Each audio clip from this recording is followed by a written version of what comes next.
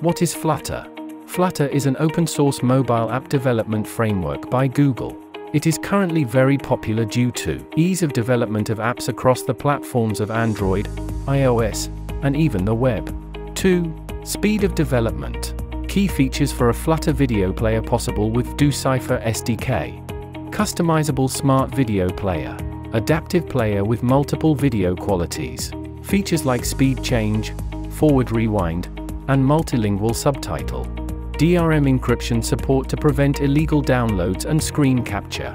Offline secure download and playback in such a manner that videos cannot be taken out of the app. Picture-in-picture (PIP) mode possibility. How to integrate videos with Flutter for Android and iOS apps. 1. VdoCipher trial account. Create a trial account with VdoCipher at VdoCipher.com and upload 1 or 2 test videos to the dashboard.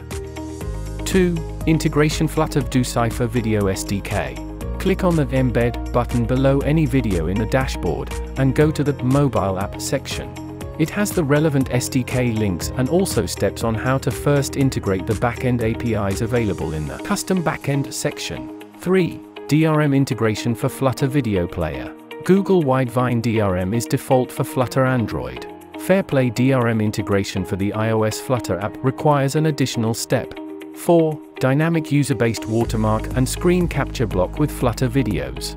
To configure the user-specific watermark in Flutter, you require no change in the front end.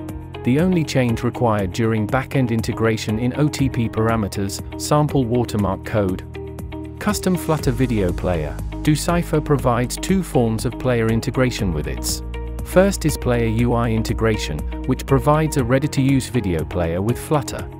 Second is a sample player, which you can edit from scratch and have as per your requirements. 6. Offline secure download and playback.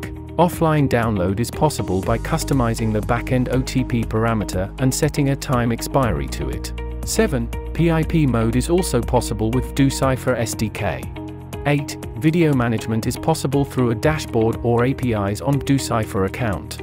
Why is playing Flutter videos directly from a video URL is not secure? VdoCipher provides a detailed API backend authentication mechanism to play videos. It does not simply fetch a non-encrypted video from a direct video URL and tries video streaming in Flutter. The reason for this is that playing directly from the video URL is not secure, and any hacker or tool can sniff the network and get access to raw videos.